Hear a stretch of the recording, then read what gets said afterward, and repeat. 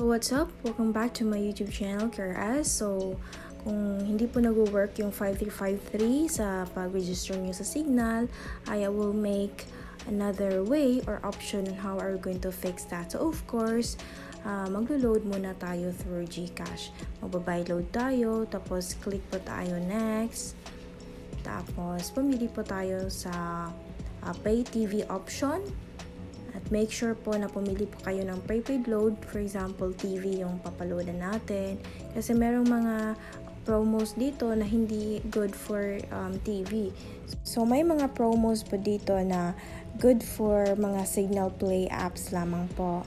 Anyway, maraming mga options dito na mga promos na pwede nyong piliin. But please choose wisely kasi merong mga promos na hindi po bagay sa ating TV na hindi po pwede.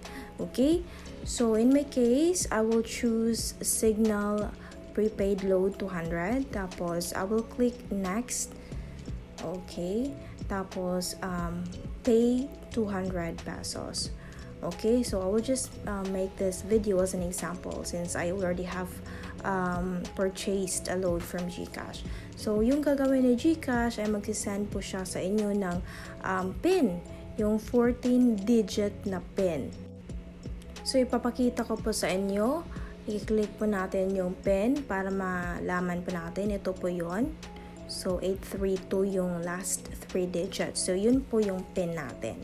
Okay, so yung gagawin natin ay pumunta po tayo sa ating browser. So, meron po kayong browser or Safari or Chrome, pwede po yon.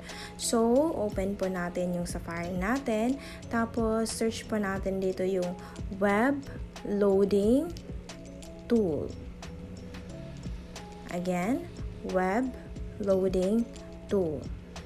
So, type po natin dito yung Web Loading Tool. Tapos, ito po yung nasa top, nasa ibabaw. Tapos, i-click po natin yan. First result.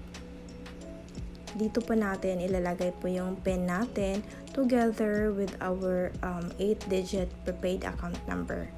So, dapat po i-fill out po natin itong lahat. So, prepaid account number yung 8-digit nyo po. So, lagay po natin dito, for example, 464-34521. Okay? And then, yung PIN po natin dito, pwede po natin i-copy dito or i-paste dito yung PIN na isinend sa atin ng GCash. So, copy po natin, tapos balik tayo, tapos i-paste po natin dito. Okay, at ito namang nasa image, i-copy or sundin lang po natin ito, E, Z, capital W at U. And then click submit po. And there, dadating po yung load natin, ipaprocess po yun na Cignal, at makakapanood po tayo ng ating mga favorite mga shows sa TV. Okay, thank you for watching and I hope that you've learned something from this video. Thanks, bye-bye, Momo!